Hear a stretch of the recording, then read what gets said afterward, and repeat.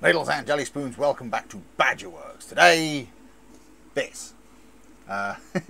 Yes, this is another 3D printed mask. This is Bane's mask from Batman.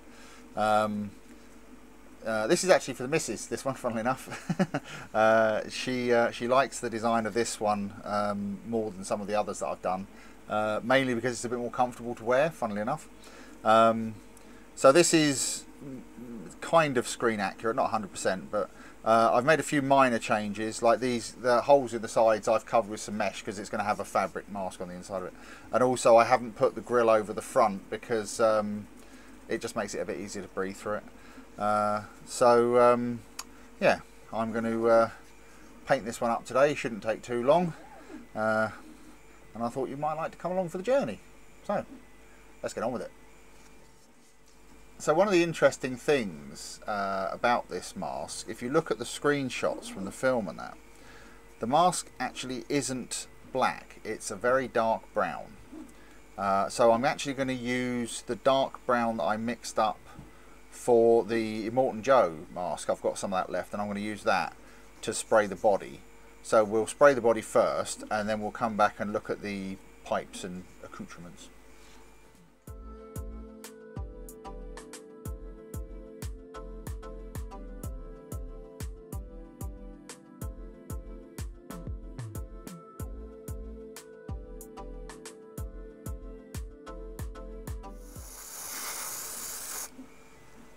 Right,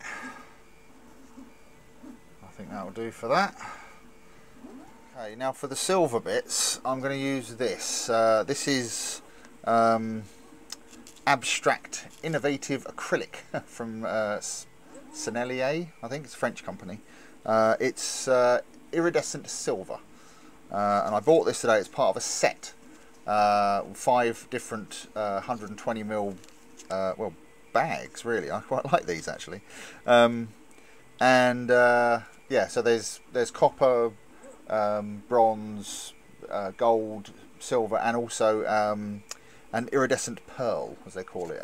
Why that's in metallics, I don't know, but anyway. But I thought I'd give this a go and see what it's like.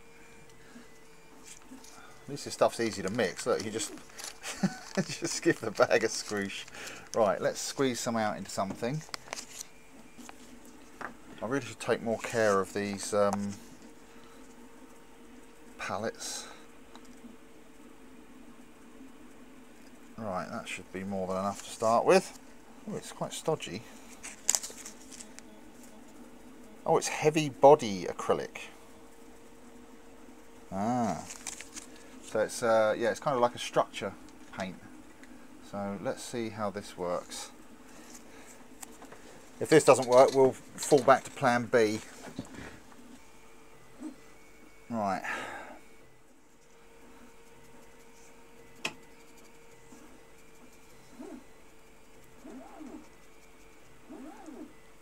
Not too bad, I suppose.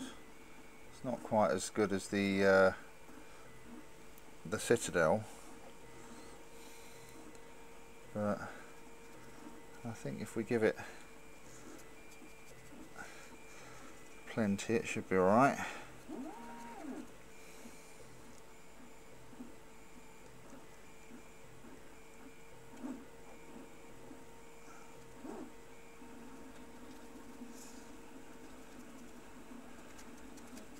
I think what I might do actually is I might go over it with this and then just give it a very light dry brush over the top with the Citadel, just to kind of pick out any bits that we really want to stick out.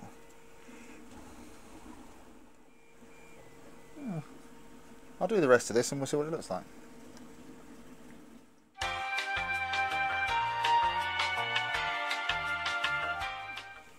Right, now that actually looks it's quite an interesting silver. I quite like that. And so there's a couple of bits we need to do a bit more to. It's like these bits in here on the film one, they're actually kind of like, they look almost like they're anodized red. So what I'm going to do is I'm going to go over with a bit of this Tamiya clear red, just to give it that bit of a red hint.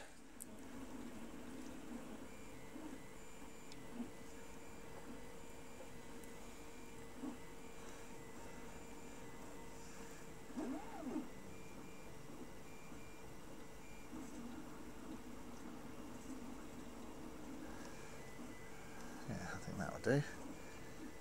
Get there a little bit more.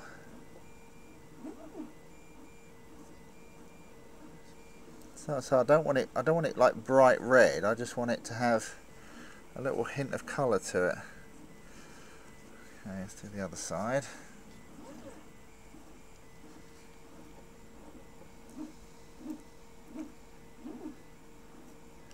It's funny actually when you look at things like that, and when you look at a picture of it, like a still, as opposed to it in motion in the film, you can kind of see the techniques that whoever made it used to finish it and that, and it looks like there's a lot of what's that stuff they call it? Rub and buff. It's like a rub on, like a wax finish. Or something like that, but you basically rub it on and then you polish it, and it looks like a lot of this mask has been actually done with rub and buff, which wouldn't surprise me. Which, you know, there's nothing wrong with that. It looks fantastic. It's a great way to do it. But it's just like I say, it's interesting. You can kind of see the techniques that the artist used. Right. That looks okay. Now the other thing is these bits down here. They're almost like, it's not rusty, but they've got like a brownish tint to them, so I might put a brown wash on that. I might resort to the old Reichland flesh shade. So like I say, it's not rusty, it just looks kind of like, I don't know, almost like grubby.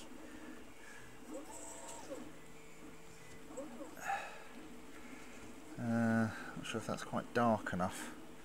I might actually go for an actual wash. Brown wash. Much better idea. Let's use this. Ah.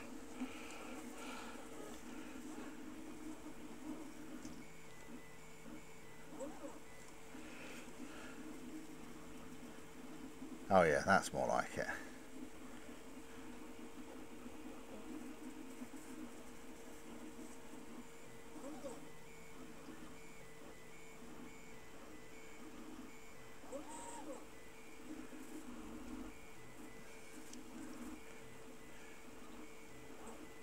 Yeah, that's better.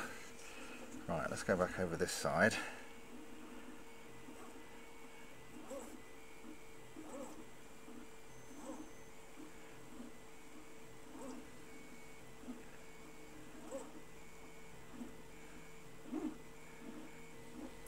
And also these bits here, I think I'm going to give them the same treatment.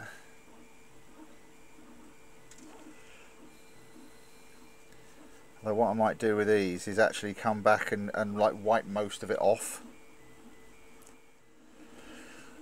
Yeah, let's get a bit of tissue and wipe that off.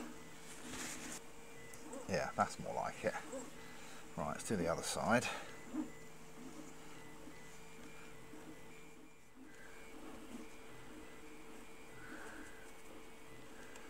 Okay.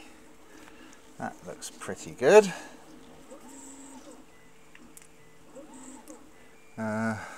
Just need to touch up a couple of bits where I've got a bit of overpaint. Right, let's do a little bit of touch up and then we'll put some varnish on it. And here is our finished article. I don't think that looks too bad, does it? It's not the greatest print in the world, which is not the fault of the print. It's more the fault of my printer. It's not the best printer in the world, but I think it looks pretty good. It will certainly do the job for what it's intended for. So now it's got to go and have a cloth mask put on the inside of it, the same as the others, and put some straps on it, and we'll add it to our collection. So yeah, hopefully this was of interest to some of you. A few people asked after the last one, had I done a Bane mask or was I going to do one, and the answer was yes. It was already printed, it just I hadn't got around to painting it. So yeah, I've got a couple more on the go, so if anybody's interested, I might do some more of these. But in the meantime, thanks very much for watching, and I'll see you on the next one. Cheers, bye.